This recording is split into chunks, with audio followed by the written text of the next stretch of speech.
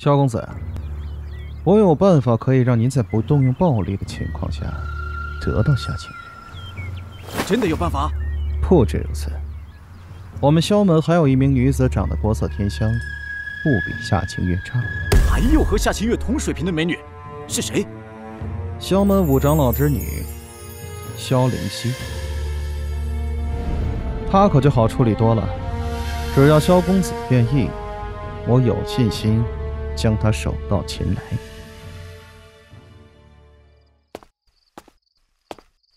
老爹，你们见到萧宗的人了吗？他们是不是很厉害啊？确实深不可测。不过希儿，你尽量不要外出。那个带头的萧匡云不是什么善类。老爹，你一副有心事的样子，难道是因为那萧匡云？萧宗的人带来一份礼物，叫做通玄散，听说对玄脉有很好的修复作用。可以修复玄脉？真的吗？唉，能否有用还难说。门主将通玄散视为重宝，肯定不会用在彻儿身上。怎么可以这样啊？明明小彻才是最需要通玄散的人。毕竟在他们眼中，彻儿一无是处。胡说，小彻才不是一无是处。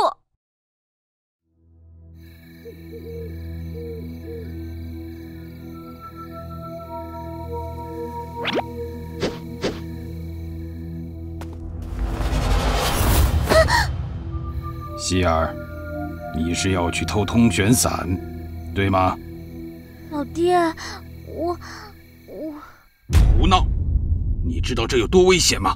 如果被发现，萧宗要治你的罪，整个流云城谁也救不了你。这些我知道，可小彻太可怜了。每当我看到小彻被人嘲笑，你知道有多难受吗？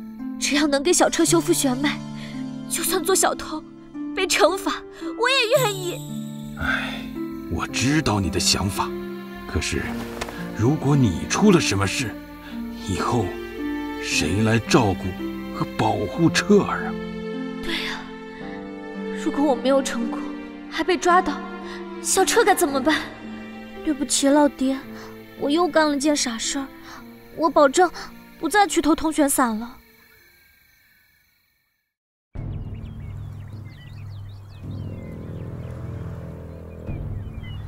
清月老婆，昨晚商量的事处理的怎么样了？昨晚商量了什么？这么重要的事怎么能忘？小彻，我们在这儿。小姑妈，爷爷好。清月给爷爷请安。好，好。肃静，所有人都就位。现在有请萧宗使者发表讲话。想必你们也听说过我来此处的原因，并知道我的身份。毕竟你们萧门的祖宗，放在我萧宗，也是个不入台面的废物而已。萧公子说的没错，您的到来确实是我们萧门的荣幸。这白痴，祖宗都被骂了，还能笑出声？太气人了！他可是门主啊，怎么可以这么不要脸？根据萧征长老的遗愿，我会从你们中挑选一人带回萧宗。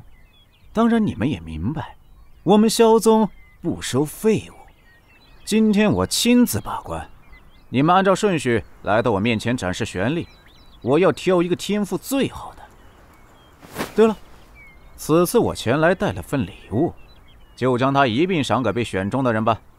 萧门主，把通玄伞带上来。这……萧门主，你快点动手啊！难道是舍不得这通玄伞？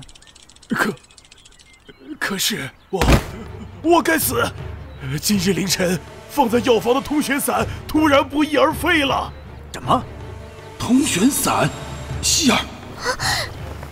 老爹，不是我。什么？你的意思是这通玄伞被偷了？是谁？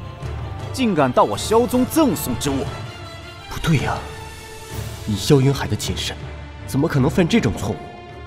而且，那萧匡云的愤怒明显是装的。昨天我拿出通玄伞的时候，周围只有你们萧门的人，你们应该也不会蠢到将此事四处宣扬。我猜，定是你们萧门出了家贼。逆天邪神漫画版已上线，赶紧下载看漫画 APP，抢先观看吧。